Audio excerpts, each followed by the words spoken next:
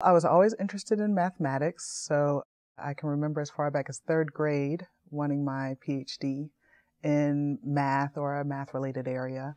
And so really for the next 20 years, I just worked toward that end. When I finished high school, I went to college, completing my bachelor's and master's at the University of Maryland, College Park.